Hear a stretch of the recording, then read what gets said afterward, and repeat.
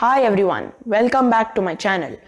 Today I am coming back to you with another cool electronics project with the Raspberry Pi. In this project, I will be showing you two new things. The first thing I will be showing you is how to use an ultrasonic sensor to measure distance between two objects. The second thing I will be showing you is how to output simple text to an LCD display. Now let me tell you more about these two. So this is the ultrasonic sensor. The module number is HCSR04. This sensor is commonly used to measure the distance from the sensor to a nearby object. Let me show you how this is done. This sensor emits ultrasonic waves. This sensor emits ultrasonic waves and also senses when the wave returns back to the sensor. This contains 4 pins, as you can see. There's one pin each for power and ground. The third pin is called trigger, which is used to generate the ultrasonic wave. The fourth pin which is called echo, is the main pin, as this senses when the wave leaves the sensor as well as when the wave returns back to the sensor after bouncing off the nearest object. This time duration between the start and the end is captured using a program on the Raspberry Pi. As we know, the speed of sound is fixed at 343 meters per second. Based on that, we can compute how much distance the sound wave would have traveled in the duration that we have recorded. And that is how we compute the distance to the nearest object using this ultrasonic sensor. This is a simple 16:2 LCD display. The 2 refers to 2 lines which can display 16 characters each. A character can be an alphabet, number or special character. We can output to this display from a program on the Raspberry Pi. This display contains an I2C chip, which makes it more convenient to use because we only need 4 cables to connect it to the Raspberry Pi.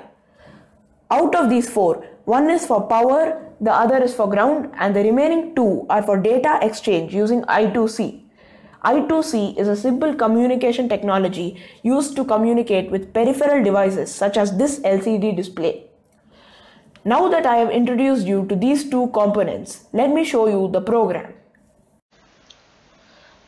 Okay, so I've already written the program here on my Raspberry Pi and I'll be taking you through this program. So first of all, at the top of the program, I've imported this LCD driver library. This library allows us to easily write anything to the LCD display. It has commands that help us to write to the display. So here I set the trigger pin to low so that the sensor settles a bit before we can generate the ultrasonic wave. Then I sleep the program for 1 second and then I set the pin trigger to high, which activates the sound wave. Next, I have set 2 while loops. The first of these loops catches the time when the wave leaves the sensor, and the second of these while loops records the time when the wave reaches the sensor after bouncing off an object. So after we have recorded the start time and the end time, we can easily find out the duration by subtracting these 2 values. Then we use the speed of sound to figure out the distance in centimeters between the so that we can find out the distance that sound wave traveled. So now after we have found the distance between the object and the sensor, as I said, the LCD driver library has a command to write to the display, and that is display.lcd display string, and we have used that command to write that distance to the LCD display. You can select what to write to which line by specifying the line number after the value, like after writing distance, we have put a comma in the between, and then 1, indicating that this should go to the first line, and similarly this should go to the second line. It's also important to note that the text can only be 16 characters long, as that's the maximum length the display can show. So now I'll switch over to the circuit and execute the program. So now I have connected everything. This is what it looks like.